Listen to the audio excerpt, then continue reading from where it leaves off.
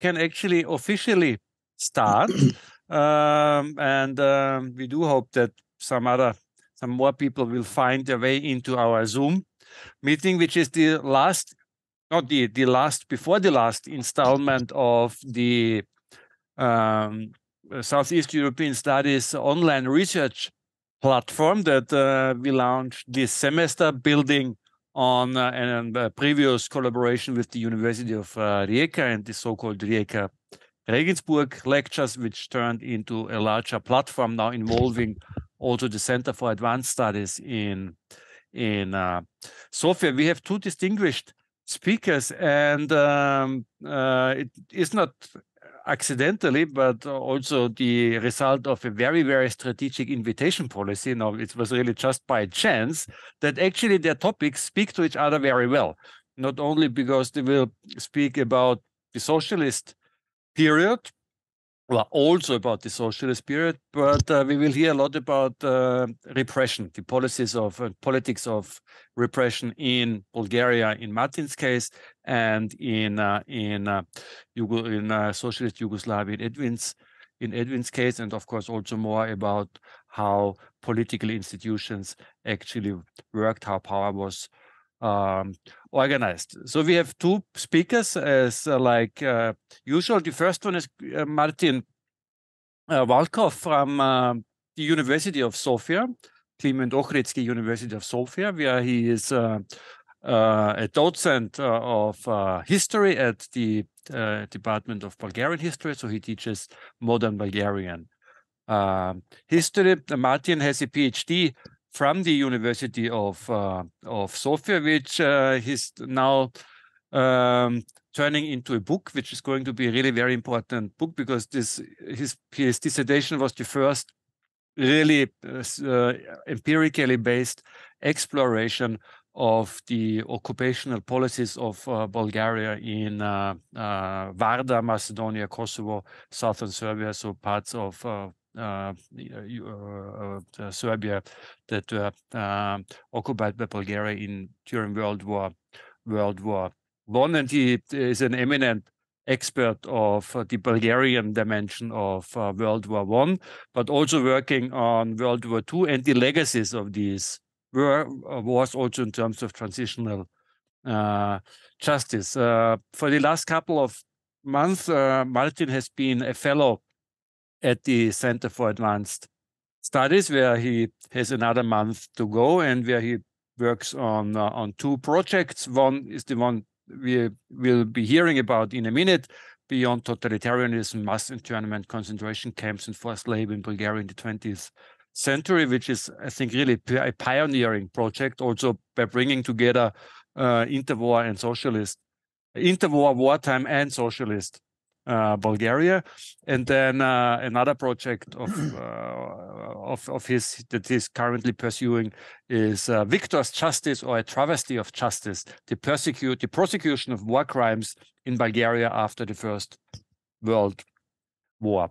Edvin Pezo is a member of our institute in Regensburg, the Leibniz Institute for East and Southeast European Studies, which he joined in 2010 as the coordinator and main and editorial or managing editor of one of our big or gargantuan, one could call it, projects, which is the Handbook of Southeast European history. Wolfgang Höcken is smiling because he's also involved as an author in at least 2 volumes, and he knows that this is a task which takes, I think, even longer than building the Chinese wall, but ultimately it will be finished, and then hopefully also in 3,000 years still be used, very much like you can visit the Chinese wall. Edwin has a PhD from the University of Jena, with a work that also came out as a book on the emigration of Muslims from interwar Yugoslavia, in between like forced and voluntary migration, giving a very nuanced treatment of this very specific emigration movement of Muslims from Yugoslavia, mainly to Turkey. And in the last couple of years, Edwin has taken the very ungrateful ungrateful but important task to write the biography of one of the most eminent and also most notorious politicians of socialist Yugoslavia, which is Aleksandar Ranković, and he's going to present his book project. We will proceed as it is stated in the program. So Martin goes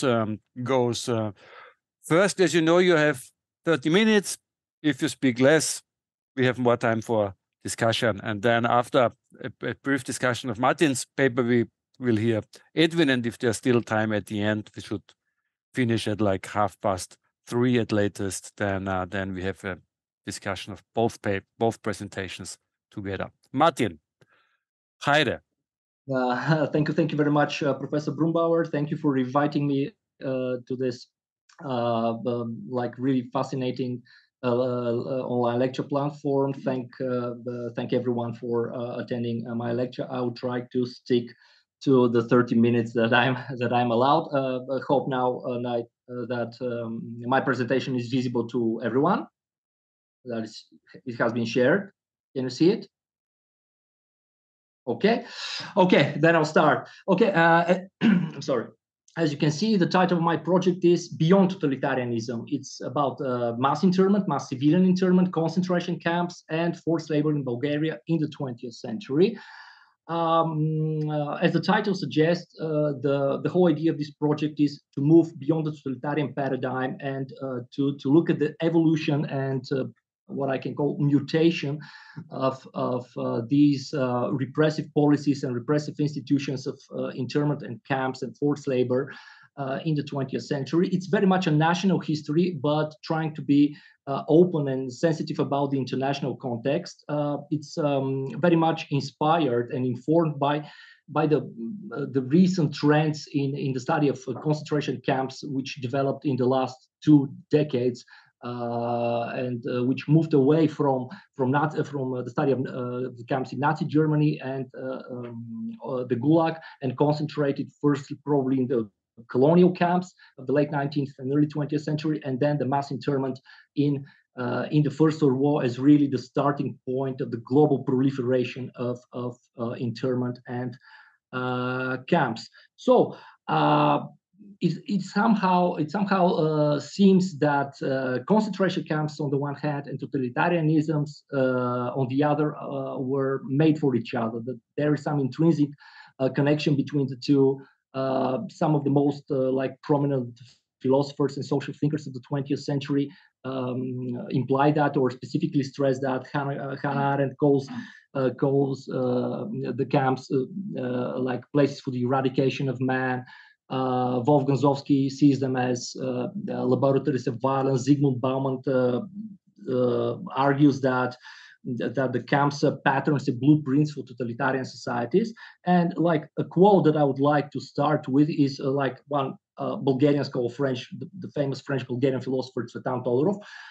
He has a book on the concentration camp, the communist camp in Bulgaria, the Lovech. He has also a book about the moral life in concentration camps in general, but this is specifically for Bulgarian context and for the Lovech camp. And Tsvetan Todorov calls the concentration camps an institutional cornerstone of totalitarianism. And he claims that a society in which concentration camps are no longer conceivable cannot qualify as truly totalitarian. So, okay, we'll see about that. First, some short remarks on terminology. Internment, like the easier one, here we will mean just indefinite detention without charge or trial.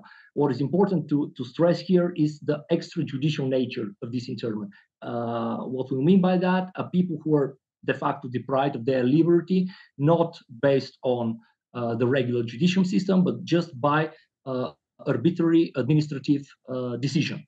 And the concentration camp, now it's a very fiery term, very debatable, and it's not my intention to create some cheap sensationalism here. By concentration camp here, I use the term by one of the specialists, one of the leading authorities is Dan Stone. So it's an enclosed site used to hold against their will and without due legal process a group of civilians deemed unwanted by a regime. So the point being here that it's not concentration camp here will not imply that these were Nazi camps. Internment camp is also quite a relevant term. Labor camp for some of them. So I will use concentration camp as a technical term and umbrella term for extrajudicial detention center. That's it. Okay, we'll speak about two forms of internment. There are that existed during the First World War, which was the starting period of this phenomenon on a global scale, and they were very relevant for Bulgaria. Also, one of this is, of course, detention behind barbed wire or under strict surveillance in a camp. The second, about internment, is confinement in designated areas with relative freedom of movement and choice of accommodation. So these were usually small villages or small towns where people were deported there, and they were, we can call this forced residence or internal exiles. They could not leave this space and have to sign, usually in the local police department, 2 or 3 times per day. So 2 forms of internment. Okay, what is usually considered now the starting point is the First World War.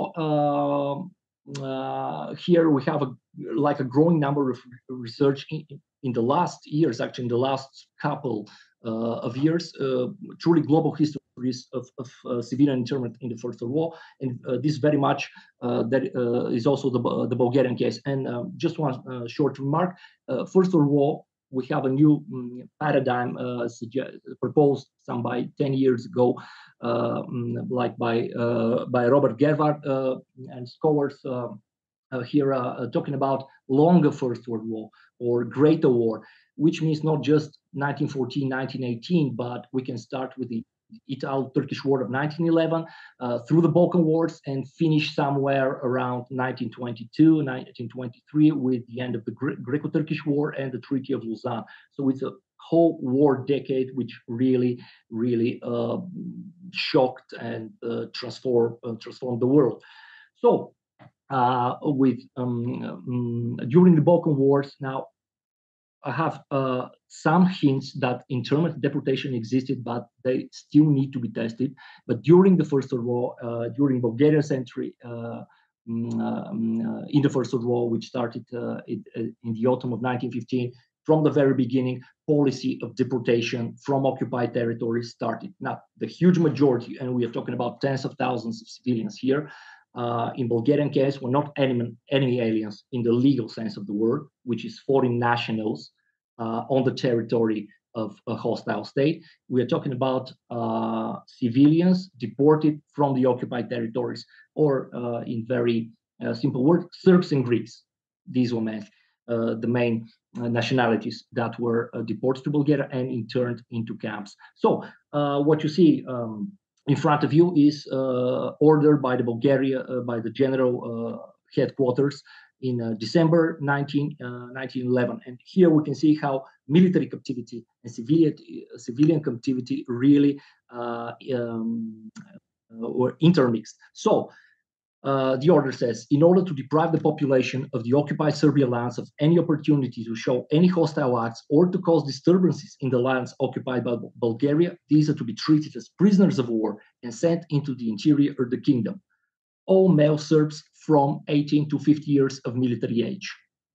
All soldiers who have recovered from wounds, all slightly injured, and number 4 is all priests, teachers, former officers, MPs or deputies, journalists, ministers, and all suspicious persons, regardless of age. So the policy of mass civilian deportations and internment into camps from the occupied territory to Bulgaria started in the autumn of 1915. This was the first wave of deportations of civilians, and it ended like several months later in February and March 1916, when Bulgarian authorities thought that what they considered to be a threat was neutralized. However, in February 1917, an armed uprising broke out in Bulgarian occupied Serbia, and this was followed by a second wave of mass deportations. So to illustrate that, I can give you just short text from one order of the Bulgarian occupation authorities from the summer of 1917. This second wave, the logic, the rationale behind it was very much part of Bulgarian counter-insurgency strategies. How the Bulgarian military authorities thought they could cope with an armed uprising. And the text is very, very simple in a military fashion, and it says, whoever takes up arms to oppose the established order or is a member of an armed band is to be considered bandit and is to be shot on the spot, his property confiscated for the benefit of the treasury, and his family interned. Now, this policy, which started in 1917, ended only as late as the Bulgarian occupation ended in September, October, early October 1918, the next year. So Serbs were the first and the foremost group of civilians that were deported from Bulgarian occupied territories. The second were Greeks. And here, what I'm about to cite is a quote from a Bulgarian army report of 1919. The bulk of the mass deportation in Greece started in the summer of 1917 when Greek forces under Eleftherios Venizelos openly joined the Entente. So the report says that the general headquarters ordered that all Greek officials and more intelligent citizens were to be interned in Bulgaria, with the exception of the medical personnel. This measure was subsequently extended to all suspicious persons who did not fall into the category of intelligent persons, ordering the internment of all men between the ages of 18 and 50. So, which means that in the Bulgarian occupied regions of Greece, which is the regions of the towns of Ceres, Drama, and Kavala, almost all Greek males between 18 and 50 were deported to camps in Bulgaria. So these people were, as you can see from this text, were regardless of the fact that they were civilians, were considered as prisoners of war. They were put into camps together with the prisoners of war, women and children included. The camps were called depots. This was the official term of the camps, depots. But the term concentration camps was also already in use. So after they were sent to the camps, they were like they were formed labor groups called labor detachments, and they were sent to perform forced labor in a variety of locations, whatever the need dictated. So we can really see how the first total war of the 20th century really transformed the military and civilian captivity. This was the start of mass deportations, of camps, and militarized forced labor. And here I'm giving you some quotes of the prisoners of war and internist regulations. So prisoners of war are distributed to depots which bear the names of the cities in which or next to which they are located. So there was Sofia depot, Plovdiv depot, Sliven depot, etc., etc. Internees are treated in the same way as prisoners of war. There is special text on women and children. Interned women and children are treated in the same way as interned men, being also used in work according to their condition. So everyone had to work. Women, children, no matter, they were put in this total human mobilization of working force in Bulgaria.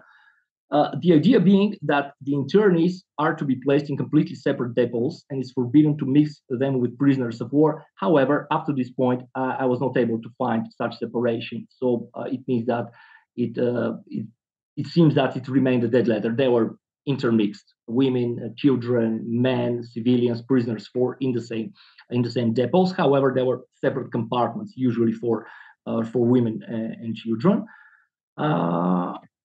Okay. About the conditions, now this is still an ongoing project, but generally they seem to be quite bad. Here I'm giving a quote from one of actually the only report of the International Red Cross, and this report actually not that bad. But even in this report, you can find the following text: this commission of the International Red Cross noticed in only six Bulgarian camps. To come back to the civilian internees. Their number greatly increased following the rather important insurrection which took place in the month of March 1917 in the regions of Serbia occupied by Bulgarian troops, especially in the vicinity of Niš, as well as partial revolts which were not yet fully completed when we were in Sofia in May. As a result of the popular uprisings and the repressions which followed them, numerous villages were set on fire and entire unfortunate populations, old men, women, children, were transported to Bulgaria.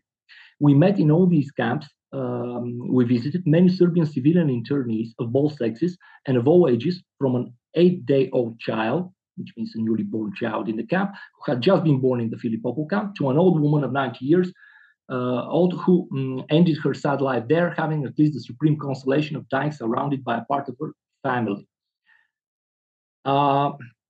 So this was a situation that the report of the International Red Cross noticed in 1917 and made certain recommendations to Bulgarian government to improve the plight of the civilian deportees from Serbia to Bulgaria. Now, the number of internees for this period, I have some, let's put them total numbers, that they're very problematic, but at least after the war, during the accusation of committed violations of international law, Bulgarian authorities tried to compile some total numbers. So the Serbs were almost 35,000, and these are only the civilian internees that were alive at the end of the war, and Greeks were something like 13,000.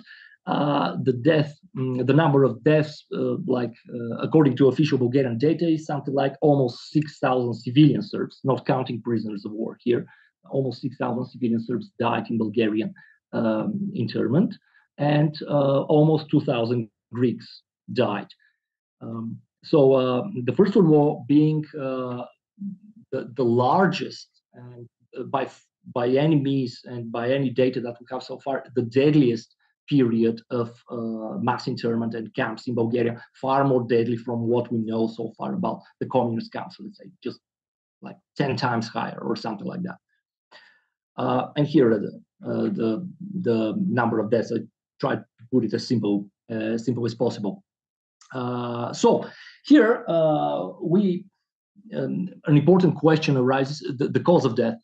The cause of this mass death is like this combination of, as you can see from this quote from a Bulgarian army report, is a combination from really poor nutrition, very bad food, exhaustive forced labor, and total medical neglect, which means that most of the people died not in executions, not being shot or hanged or whatsoever. They died from diseases caused by hunger, very, very exhausting hard labor, and lack of medical attention. And extrajudicial killings there were, but the huge number of deaths is really this combination of factors. And you can see that in this text.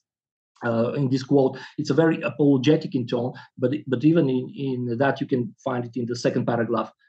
A large number of the prisoners who worked in the rear of the army died. Exhausted there, they were sent to the depots for repair, but most of them died.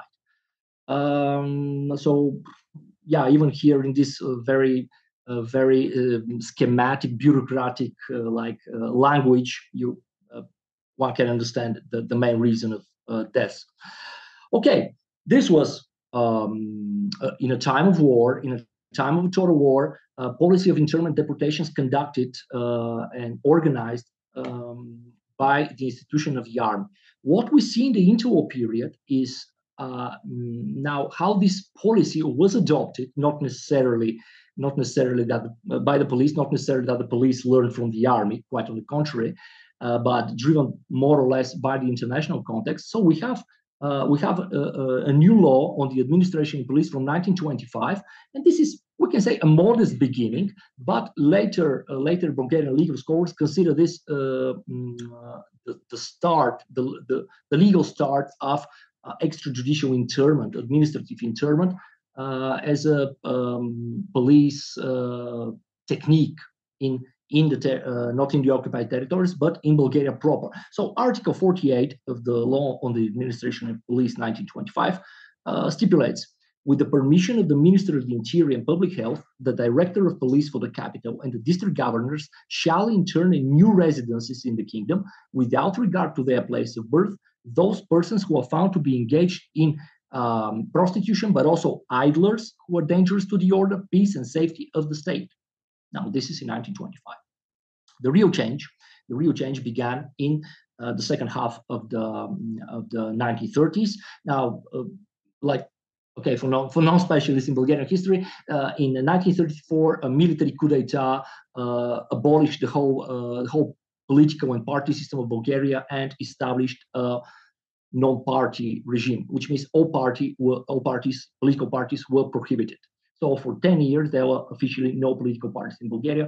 It was first for a year or two a military dictatorship, and then it was transformed into a royal dictatorship with King Boris on the top. So the first of these texts is from the decree law on the abolishment of political party organizations, new version 1935, new Article 9.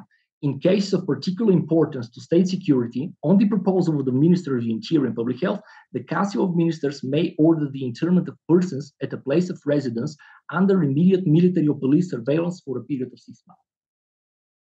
Okay, the first step was there, and the second and most important, it's a new decree law on the state police, 1937, and this is very important because it's reduced whole new categories of people who may be interned, not just dangerous for the state security and public order, which means somehow politically dangerous persons, but also people who are somehow considered a threat by the regime, and you can see the text. In the first, from A to D, the categories, you can see really these are prostitutes and homosexuals, may be interned administratively by the police, pimps, petty offenders, habitual criminals, etc., etc. These categories were not present in the previous law on the police. And finally, again, persons dangerous to state security, state order, or public peace, which means here is the period of stay could be is 6 months, but it could be prolonged for another 6 months and for another 6 months. Now, these details are important because the next thing we will see is how the communist regime after 1944 dealt with internment and camps, and we can see many similarities. But before that, here I'll be giving you just a very short text from Boncho Bonchev. The book actually it's called Internment in Exile from 1931. Now, this guy, Boncho Bonchev, was the jurist counsel, the legal advisor to the Ministry of Interior, very much the architect of this law from 1937. So this man knew what he was talking about. So he differentiated between two types of internment. Internment can be both general and special, as he calls it. General internment is the internment of morally dangerous persons, the ones we mentioned in the previous section, and the internment of politically dangerous persons. Special internment, Boncho Bonchev here is quite open about it, and the term used is internment in a concentration camp. So I'll jump to the next section just to be able to compare the legislation about internment before 1944 and the legislation after that, and we can see really striking similarities. This is the notorious decree law on, very crude translation of my, labor educational communities for politically dangerous persons, 1945. So Article 1, persons dangerous to state order and security may be forcibly accommodated in special labor educational communities established at some state farms or enterprises or in certain settlements and placed under the supervision of the People's Militia. The period of stay in a place specified in Article 1 does not exceed 6 months unless it is renewed by a new recent order from the Ministry of Interior. Now here, it's exactly the same actually. And very similar, but not 100% the same. It's the same decree, but on non-political, just on general people who are to be interned, or what the early authoritarian regime called morally dangerous persons. So here are, again, what categories of people can be administratively interned without any due trial or indictment. Convicted of crimes of a general nature, non-political, more than once, if they are dangerous for the order and security, prostitutes, pimps, and suteneurs, blackmailers and gamblers, beggars and idlers. So here we can really see continuity between the authoritarian regime and later the socialist or communist regimes in terms of the use of internment as a government technique and getting rid of unwanted populations. Okay, going back to the Second World War, what I showed to you is just the internment that was conducted under the administration of the police or the institution of the police. So this is the first institution that dealt with this Ministry of Interior. But we also had the army, which had its own policy of internment. The Bureau of Temporary Labor under the Public Works Ministry also conducted such, and Commissariat for Jewish Affairs. These two institutions dealt specifically with internment of Jews in Bulgaria under the anti-Jewish legislation, in Bulgaria's participation in the Holocaust. We have interned persons and entire families actually from Bulgaria proper as a way to curb guerrilla resistance, or like a anti-partisan or counter-guerrilla measures, counter-insurgency measures. So the families of suspected partisans were deported from one place to the other. And again, we had deported civilians from the occupied territories. So the internment was meant much more than just the Ministry of Interior. And I hope to be within the time frames. So I hope, like in the discussion, I'll be able to clarify some more things. Civilian internment camps obviously transcend political regimes, and here it is the huge role that World War I played in this process. It was the starting point of mass civilian internment, concentration camps, and militarized forced labor in Bulgaria, as in Europe in general. If we have like a more general look, not just specifically concentrate on on just one period designated by the political regime, as usually history has been, as a university discipline has been taught in Bulgaria, we will look that civilian internment and camps existed for most of the 20th century, actually. Of course, with many peaks and low points, with many stops and goes. And here we may ask ourselves the questions of knowledge transfer and cultural transfer, about continuity or discontinuity.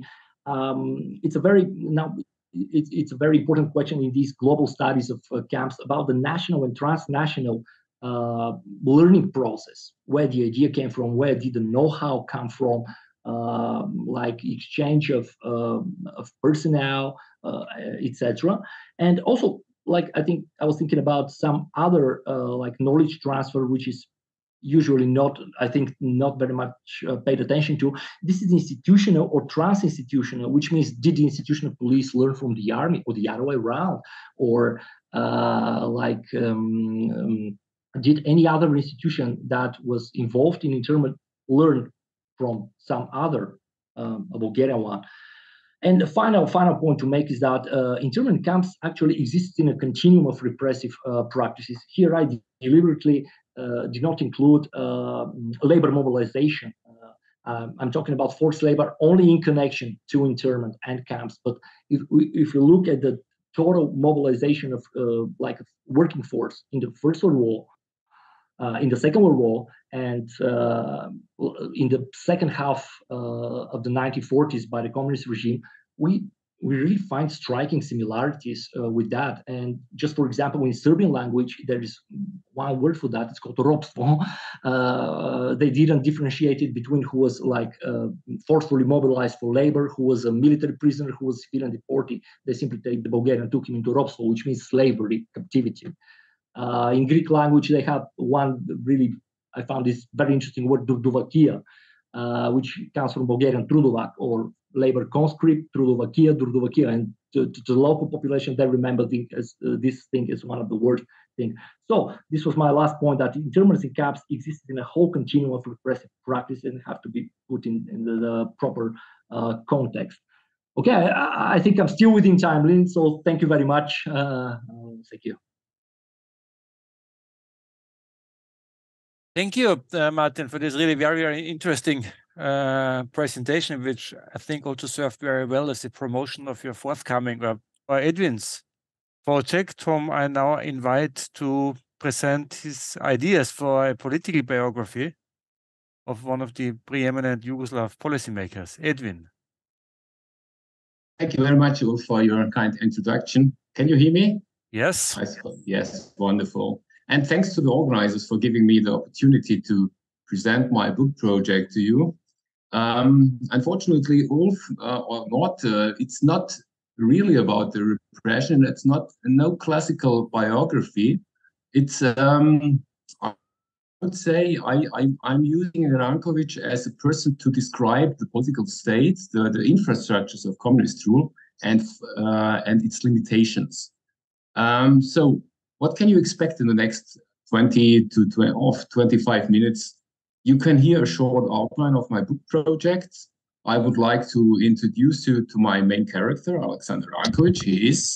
He is absolutely the main character and the main point.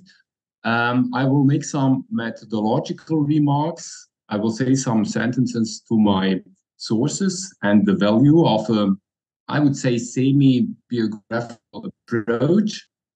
And then I show you the currently existing work outline for my book. Finally, I would like to present a short case study in which we can see the intertwining of the institutionalized power of the Communist Party of Yugoslavia, respectively the League of Communists of Yugoslavia, and the personalized rule of Aleksandar Ranković. But I would like to start with a brief hypothesis. This hypothesis states at the moment, on the one hand, that looking at Ranković as a central member of the political elite reveals structural problems within the closed Yugoslav political system, as in hardly any other case. On the other hand, the analysis of his behavior, action, and political scopes, but not only of him, also of his colleagues and of the highest level of party memberships, it reveals the limitations of state and party political interventions in social or political matters. So we come to my short outline of the book project. In Yugoslavia's political history, the question of the construction and organization of power and rule at various levels, such as that of actors and institutions, has been a constant field of experimentation. And I'm very glad to see Wolfgang Höpken here, because he had already said and rightly observed that Yugoslav society during the socialist period experienced, I quote, a permanent, almost manic change in the institutional order of the system. In 1945, the victors had in mind a fundamental and violent change in the balance of power. Less than a generation later, at the end of the 1950s, the situation was very different. After the Comintern conflict, political attention shifted to a decentralization of power structures. It dominated the, I would say, multiple change of power through reorganization at the party level. This included, in the eyes of the communists, associated negative side effects and so-called deformations. But in the end, the party was not able to create a situation stabilizing the political system. It is therefore not surprising that in the mid-1960s, after the failure of economic reforms and in the wake of an internal party crisis, in the all-powerful League of Communists of Yugoslavia, the political discourse was fundamentally dominated by questions of power and rule. So obviously, in the political institutional structure of Yugoslavia, domination and the related question of design of its pillars have always been of paramount importance. This does not only refer to the question of the political organization of the state. Questions of rule and power were also questions of the distribution of, in to say it in contemporary terms, social means of productions, or of the influence of political networks and patronage structures at the highest and lowest levels. The distribution of posts in politics and administrations may be exemplary.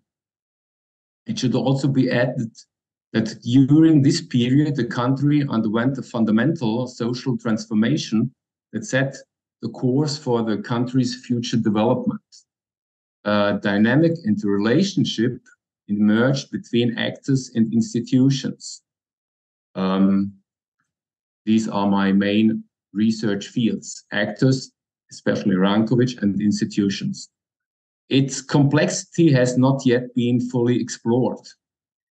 This is aggravated by the fact that the historical treatment of political and other institutions in the history of Southeastern Europe is very limited. Biographical works are also, by their very nature, actor-centered. In my case, this is countered by an approach that uses the example of Ranković, one of Yugoslavia's most influential politicians who, among other things, built up the state security service and was regarded as the so-called guardian of the Communist Party, to examine the interlocking of action, discourse, and institutional framework. So their aim is to analyze the interdependence of actor and institution and to document the processes of negotiation, the room for maneuver, and the forces of inertia. From the perspective of a central actor, as it was Ranković, and his environment, networks, the tensions, fragility, and viability of personalized power and institutionalized rule structures can be revealed likely like nowhere else, I would say. Some 10 sentences to my main character, Aleksandar Ranković. He was born in the village of Draževac near Obrenovac in 1909, lived until 1983, and he's the center of my reflections. He was not only a member of the so-called Tito's team and the provisional party leadership from 1938 onwards. At the 5th National Conference of the Communist Party of Yugoslavia in October 1940, he became an official member of the Central Committee of the Communist Party of Yugoslavia, its Politburo, and the Secretariat of the Politburo. During his long career, which lasted until his overthrow in 1966, he was, among other things, Minister of the Interior from 1946 to 1953, Vice President of the Federal Executive Council for Internal Affairs between 53 and 63, Chairman of the Commission for Atomic Energy, 55 until 62, long-standing Chairman of the Association of War Veterans and Vice President of the Republic, 63 until 66. Tito entrusted him with organizational tasks at the federal level, and from 1942 to 66, he was formally appointed Secretary of Organization of the party.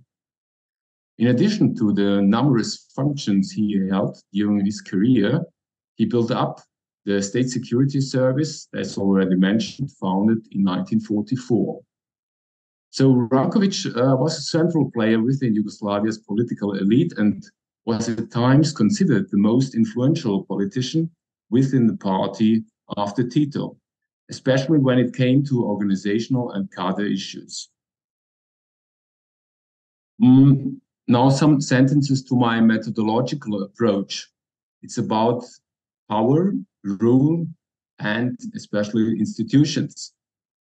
The existing multipolarity, I mean actor, actors, institutions, and society, gives priority to several political science and sociological concepts. For me, a special focus goes on power, rule, institution, which are also intertwined. In my case, power is defined pragmatically. It is usually a property of social relations, similar to the concept of rule, without a fixed form. Both terms, as you know, are sometimes used interchangeably. In the case of Ranković, the level of the exercise of power is particularly important. It generally aims to control larger social contexts and frameworks for the actions of individuals or groups of individuals. It can therefore be associated with influence and authority. And that means in the sense of official and commanding power, among other things. After the Second World War, Ranković accumulated central positions of power and office like no other person, with the exception of Tito. However, it is only by analyzing the triangle of relations between actor, institution, society that room for maneuver, inertia, and path-dependent developments can be identified. This, in turn, makes it possible to measure the extent of supposed dogmatism and existing pragmatism. In terms of institutions, on the other hand, the focus is on those that serve to secure and stabilize power structures or provided a symbolic service of order. That means embodied claims to validity. Inevitably, the Communist Party, respectively the League of Communists of Yugoslavia, comes into focus as, I quote from Sundhausen, as an initiator and organizer of national unity, of the unity of the popular masses, and as initiator and organizer of the new state, the new culture, the new economy. But the state security organs are also fields of investigation, as Ranković is said to have controlled them, at least indirectly, until 1966. My sources. The main sources for such an investigation are the documents of the League of Communists that are accessible today in the archive of Yugoslavia, especially the minutes of meetings, which also provide information about the dynamics, the atmosphere and opposition within the party. In order to assess the significance of the state security for the period under study, I will use the files from the state archives of Croatia and Slovenia, which have now been declassified. In Serbia, unfortunately, only Serbian citizens have access to these files. In addition, the unofficial organ of the State Security Service, the journal Narodna Milicija, 13. Maj, is also very important in terms of its self-positioning within the Yugoslav political system. The publications of Ranković, mostly published speeches, deserve special attention as well. So we came now to the currently existing work outline for my book. I have to share with you now.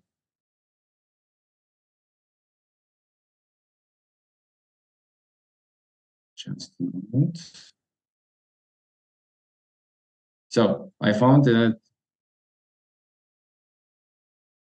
also two pictures about my hero, or not, about my central actor, Aleksandar Ranković. On the first picture, you see him with Tito, I think 1942-3 in Drvar. The second picture shows him as a politician, as a statesman. And I would now like to discuss to you the,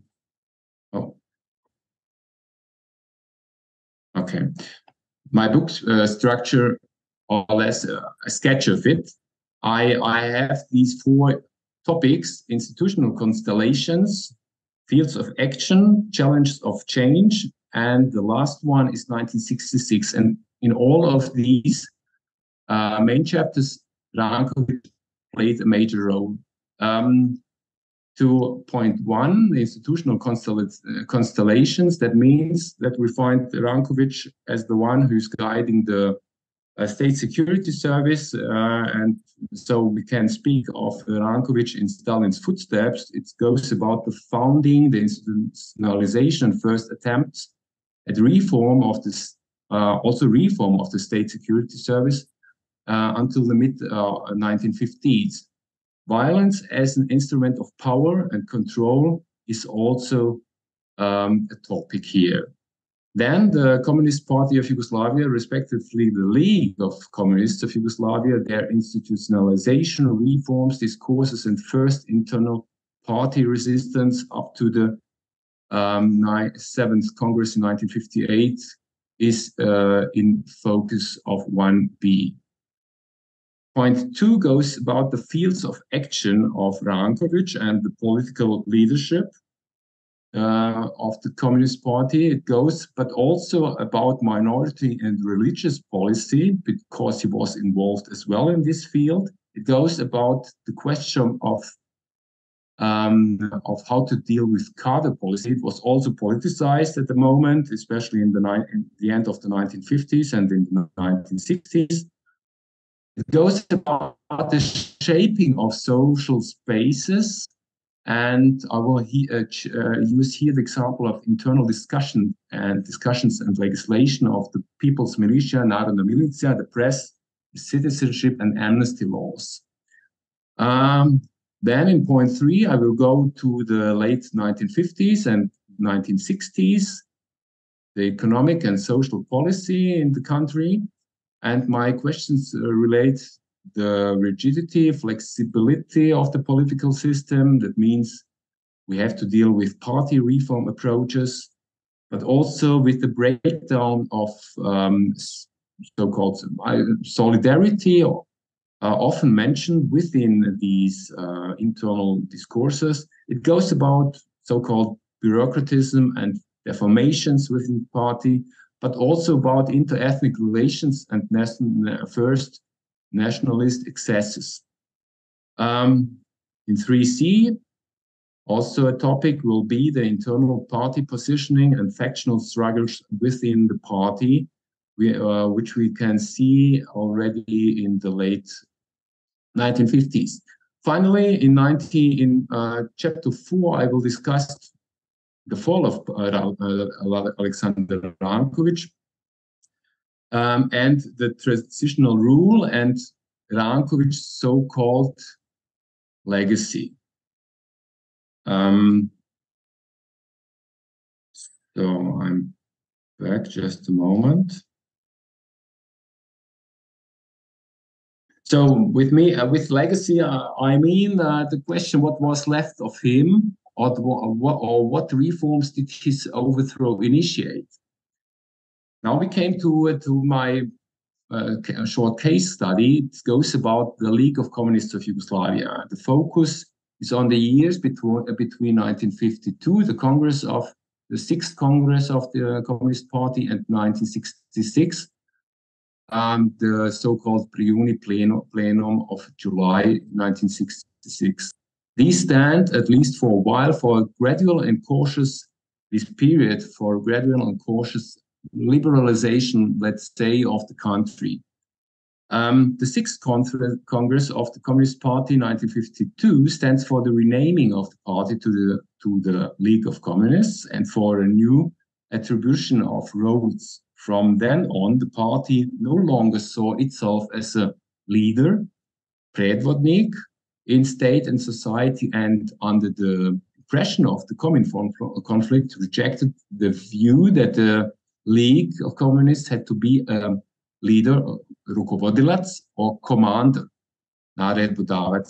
Instead, as Ranković explained in his speech here, the party should contribute to the enlightenment of the masses in order to raise their so-called socialist consciousness. Overall, a change of position is recognizable, supported by distancing from the Communist Party of the Soviet Union, but without any significant change in inner party structures. The powers of the party's supreme organs have not been extended, but they have not been reduced either. The existing power structures remained unchanged. Very soon, however, different ideas about the role of the party came to light, as well as the inability of the League of Communists to fulfill the goals it had set itself. As early as June 1953, in a circular letter to all party organizations, the Central Committee criticized the behavior of party members who would undermine the goals set and exploit existing antagonisms in order to satisfy their own, I quote, local, particularist, departmental, egoistic interests.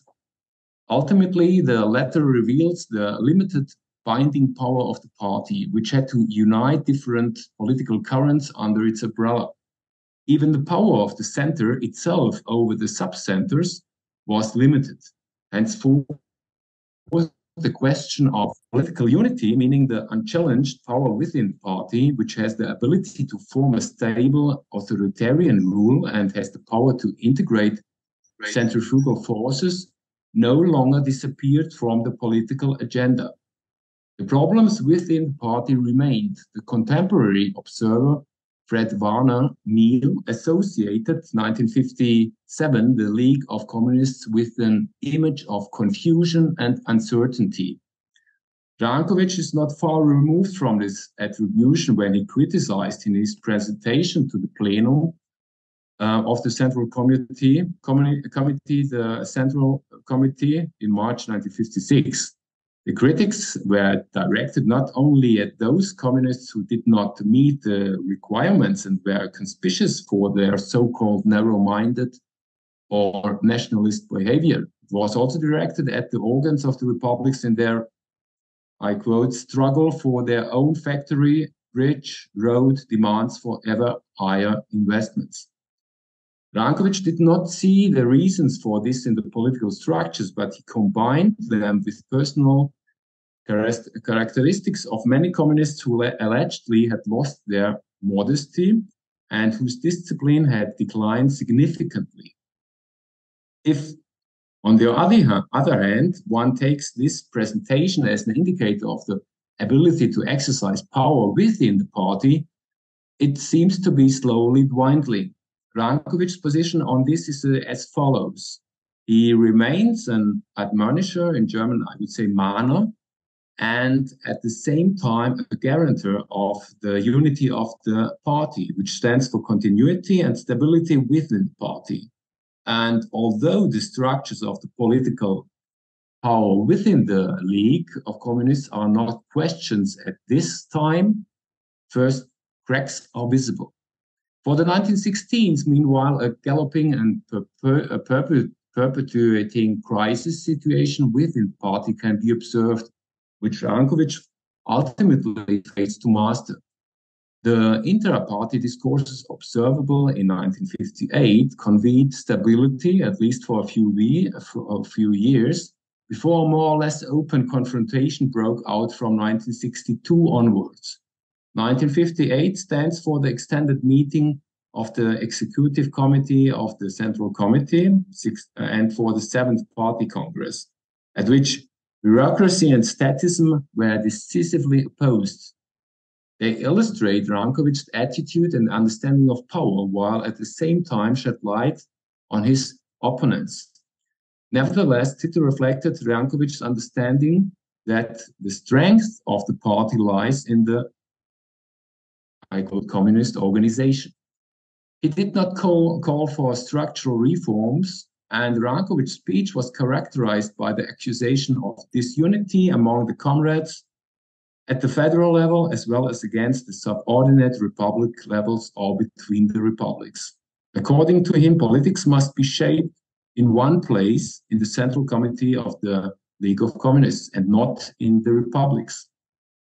Edvard Kardelj, who was significantly involved in shaping the Yugoslav model of self-government and is considered as an opponent of Ranković, shared Ranković's views on the party at that time.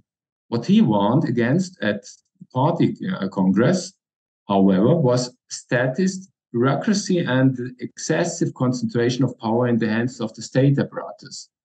At the same time, both actors are paradigmatic for the two large political blocs that were forming within the League, which on the one hand advocated a concentration of power in a central state, and demanded a decentralization of means of rule. Ranković closely linked such decentralization to the loss of political control, and thus also to a weakening of the political power of the Central Committee of the Communists. The 1960s are referred to as the so-called golden years, accompanied by a flourishing of art, culture, and consumption. But after the economic upswing of the 1950s and the immense change in urban and rural areas, they also stand for an economic decline and the loss of the binding power of the party and the political system. This was expressed already in March 1962 at the enlarged meeting of the Executive Committee of the League, when several speakers sharply questioned the role of the League and thus also questioned the leading party level. Accusations revolved around ambiguity, inaction, disagreement, etc., to which Ranković reacted uncreatively with the call for a better degree of organization and demanded strict adherence to hierarchical structures. Kardel was very close to this. He supported Ranković by name, but he also differed in that he called for change in a situation in which authority of the party leadership was gradually dwindling. 2 years later, when the poor economic data became entrenched and nationalist biases within society came to light, it was Kardel who, in the executive committee, pointed out a drastically changed mood in society as a whole and spoke of the fact that certain social developments could no longer be stopped by police means, thus Ranković's understanding of power from an authoritarian-led state. The League of Communists was on the verge of upheaval. The criticism of it did not stop, and the struggle for the understanding of power increased. Ranković's reluctance in the ongoing discussion is surprising. Admittedly, he, who was perceived as the guardian of the League more than anyone else, still enjoyed Tito's support. From then on, however, he no longer managed to set up successful impulses. Instead, these came from Kardel, who spoke out against the paternalistic statism at the Eight-Party Congress in 1964, which also meant the League of the Communists. Kardel, from then on, took the initiative. It was not Ranković. Symbolic of this is that at the November meeting of the Executive Committee in 1965, it was not Ranković but Kardel who gave the closing speech in which he rejected a firm hands policy, a system imposed from above, and also demanded that Tito stop centralizing everything that was not necessary. So Ranković lost political ground, especially since he was unable to show innovative strength to prepare the League of Communists for future tasks. The fateful year of 1966 must again be seen against the background of the failure of economic reforms. At the same time, relations between Belgrade and the Republic centers intensified.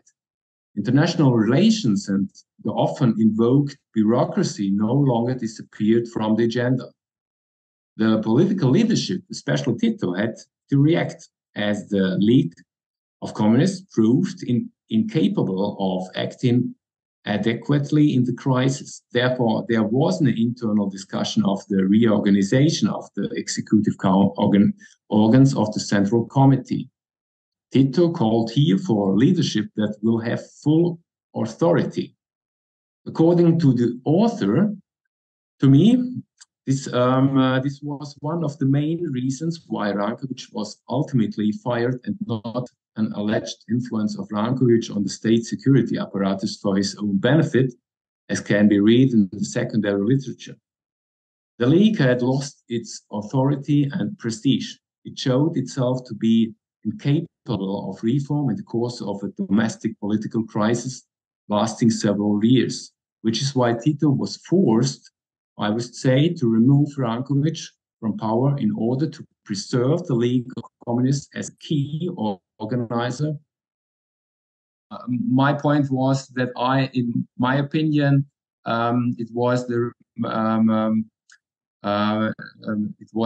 main reasons why Ranković was ultimately fired and not had no alleged influence on the state security. It was that he was not able to reform the League of Communists at that moment in a very deep crisis of the state. So the League had lost its authority and prestige. It showed itself to be incapable in 1966 of reform in the course of a domestic political crisis lasting several years, which is why Tito was forced, I would say, to remove Ranković from power in order to preserve the League of Communists as a key organizer and powerful political factor. And in doing so, he relied on the reform-minded wing within the party. I will finish with a short summary. So focusing on one political body and one actor, it's the case with Ranković, inevitably leads to the neglect of other individuals and institutions in some point.